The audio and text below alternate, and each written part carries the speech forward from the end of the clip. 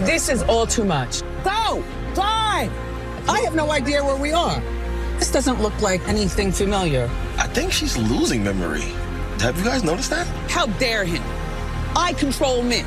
Anybody could look at her and tell this is not just alcohol. There's something more going on. Welcome back to GMA3. That is a look at the new Lifetime documentary, Where is Wendy Williams? Executive produced by Wendy Williams. And just days before its premiere, we're learning new details about the health of the former daytime talk show host. After much speculation, Wendy's team is saying that she has been diagnosed with a form of dementia. Dr. Darien is back with us, and also joining us here in the studio is neurologist Dr. Leah Croll, who is also an assistant professor of neurology at Temple University. It's good to have you here. And first, I want to point out that her care team released a statement saying, in part, and I want to quote it, in 2023, after undergoing a battery of medical tests, Wendy was officially diagnosed with primary progressive aphasia and frontotemporal dementia. Receiving a diagnosis has enabled Wendy to receive the medical care that she requires, end quote. And we should point out that neither of you have treated her. But if you could, doctor, walk us through the diagnosis here. So Wendy Williams' representatives have said she has primary progressive aphasia. This is a subtype of frontotemporal dementia, which is basically not your average dementia. This is a rare disease. It affects younger people, 40s to 60s, and it predominantly affects language and behavior. So in terms of language, we're talking about difficulties understanding speech, producing speech, reading, writing. I mean, communication can really be affected. And then with behavior, that might look like dramatic changes in personality. It might look like difficulties with impulse control, poor decision making. The list goes on, and it looks very different on different people. Now, this is the same thing that Bruce Willis was diagnosed with. So how is something like this diagnosed? Generally, there's no one test that we can run that can give us the answer. So it has to be an overall clinical judgment that's made by a neurologist. And that will involve a neurologic exam, speaking with the patient and their family, getting some brain imaging done, some neuropsychological testing, and then putting all of those puzzle pieces together. The other thing I want to mention here, Eva, it's so great you brought up Bruce Willis, because here's another reason this is hard to diagnose. It's not easy to talk about these symptoms. It's brutal, really, to talk about language changes, behavioral changes.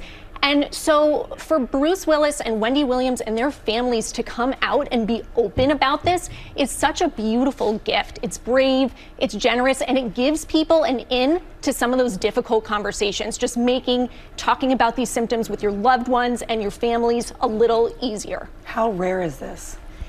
It's quite rare. So under 65, it represents 10% of dementia cases, and over 65, only about 2%. Dr. Croll, we've worked together clinically in the hospital. We've seen the same similar patient situations and been in those difficult moments, like you said, with those difficult conversations. Now, I know that it's difficult to just list all of the warning signs, but what are some top red flags that you would recommend people know about?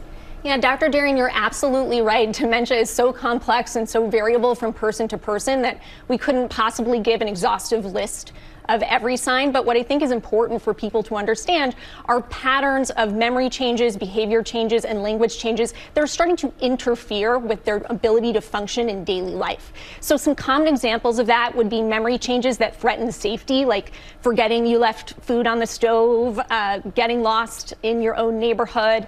Other things to look out for would be difficulties negotiating sort of everyday interactions. So this might look like having trouble checking out at the grocery store or going to the bank and not being able to navigate that interaction. And finally, if communication is slipping to the point where other people are having to jump in and speak on your behalf more and more frequently, those would be just some of the common signs to look out for. So how can one prevent it? Can you keep it from happening to you? Well, with frontotemporal dementia, we do know that about 40% of these cases are genetic. And so in that sense, we really can't prevent it. I do think it's important to understand that taking care of your brain health overall is helpful. So things like the Mediterranean diet, getting good exercise, staying on top of whether your hearing's intact, those sorts of things will benefit everyone in the long term.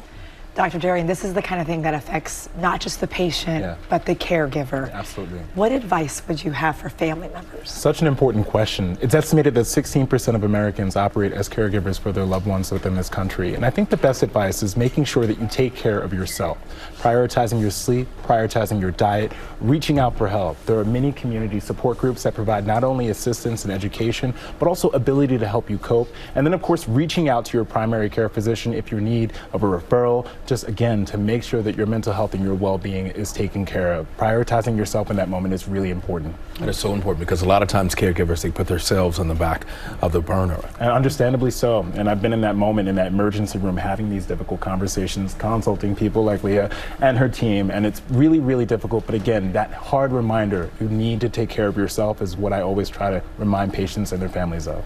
Thank you, Beth, for being here. Of course. Thank you. Well, hey there, GMA fans. Robin Roberts here. Thanks for checking out our YouTube channel. Lots of great stuff here. So go on, click the subscribe button right over here to get more of awesome videos and content from GMA every day, anytime. We thank you for watching, and we'll see you in the morning on GMA.